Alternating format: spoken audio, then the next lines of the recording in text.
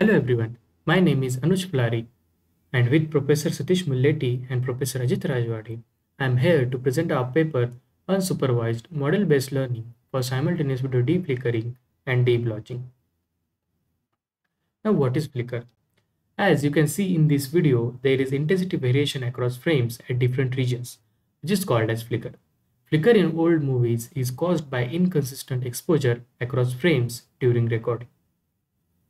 Flicker artifact can be seen nowadays when high frame rate video is recorded in artificial lighting conditions as seen in the video.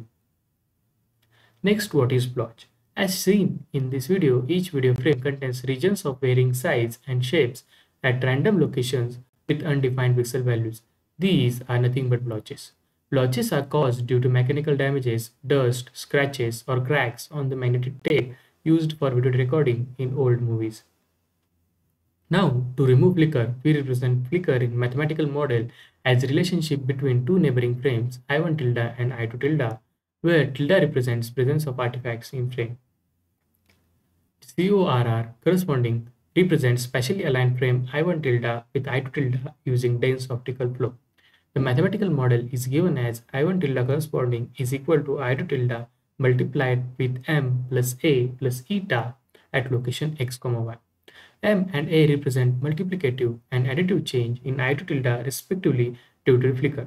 The flicker shows low frequency degradation, and hence M and A can be represented in frequency domain using discrete cosine transform as psi theta m and psi theta a respectively, where theta m and theta a flicker coefficients. And we have used only a k low frequency basis from DCT. Now, the previous model does not address blotches which are present in corrupted frame. To obtain the clean frame without blotches, we need to estimate the corrupted pixel data, which can, after adding to corrupted frame, can remove blotches. The corrupted pixel data is represented as delta, and hence clean frame I1 is equal to corrupted frame I1 tilde plus delta 1. Similarly, for I1 tilde corresponding and I2 tilde. Now consider the flicker model. Here we introduce blotches as I1 tilde corresponding plus delta 1 corresponding is equal to diag of I2 tilde plus delta 2 psi theta m plus psi theta a plus eta, as since both I1 and I2 contains blotches. After moving delta 1 corresponding to right hand side, this whole term is called as delta 2 to 1. This term is sparse as both delta 1 and delta 2 are sparse. Note that here we are focused on restoration of frame I2 tilde. For restoration of kth frame, consider frame ik tilde with temporal neighborhood of frames with radius w. Given neighboring frame ij tilde, we can write model as shown in the slide. In this model, theta m kj represents theta m for frame k to j. Similarly, for theta k a kj and tilde kj. Now, for each neighboring frame, we can determine unknowns by minimizing this convex optimization function J1.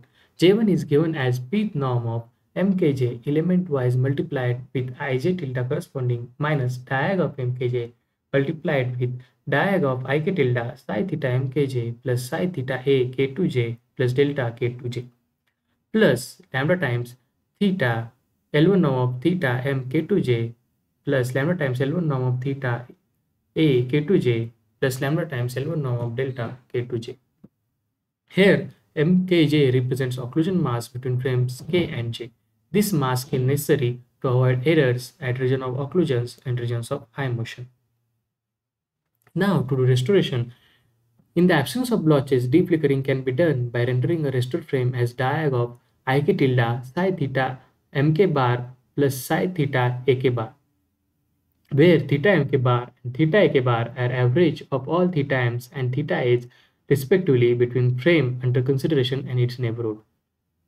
However, if video frame contains blotches, then we need to determine delta k using delta kj and theta m's which are previously estimated using Fista.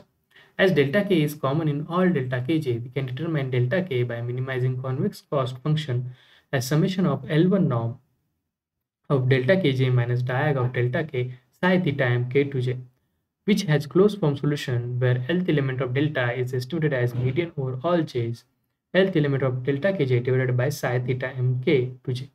Here delta hat represents the estimate of delta and small l represents L element of vector. Finally, restored frame without flicker and blotches can be rendered as diag of ik tilde plus delta k hat. Here we are adding back pixel data at location of blotches, and this term is multiplied with psi theta mk bar plus psi theta ak bar to remove flicker. The cost function defined previously were minimized using well-known FISTA algorithm. However, despite its fast convergence, is too slow for video processing, especially for large frame sizes.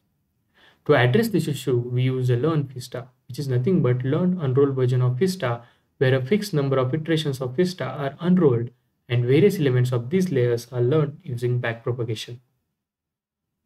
Now, this is the optimization function we defined previously can be represented in compact form as L2 norm square of x minus phi w capital theta plus lambda times L1 norm of capital theta, where w represents diagonal matrix of bases and capital theta represents all the unknowns to be estimated. In this model, lambda and psi can be learned using backpropagation. For learning process, dataset is used where each example is patches of pair of neighboring corrupted frames. The unsupervised loss function is used, which is 1 over nt summation of L2 norm square of x minus phi w capital theta j hat. Here, capital theta j hat represents estimated capital theta j during forward propagation. Finally, the complete architecture is summarized in this slide. To restore frame 3, neighboring frames 1, 2, 4, and 5 are considered. For every pair of frames, occlusion mask and frames are given to L FISTA, which estimates theta m, theta a, and delta. Then theta m bar, theta a bar are estimated using averaging, and delta hat is estimated using median as discussed earlier. These estimates are used to restore frame to get a clean frame without flicker and blotches. The result of our method is shown here. The original video contains blotches and flicker, which are got removed in the result.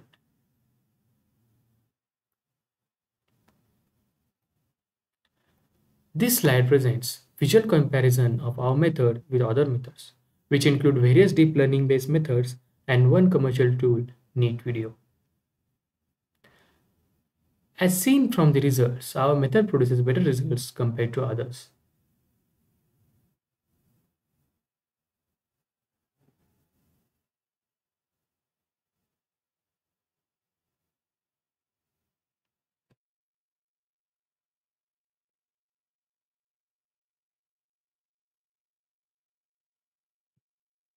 So, in conclusion, we presented a simple, interpretable method for joint video deflickering and deblotching based on model-based learning. Our method outperforms state-of-the-art techniques on publicly shared as well as our own datasets in terms of numerical scores and visual quality. For more details and results, you can see our paper and supplemental material. Thank you.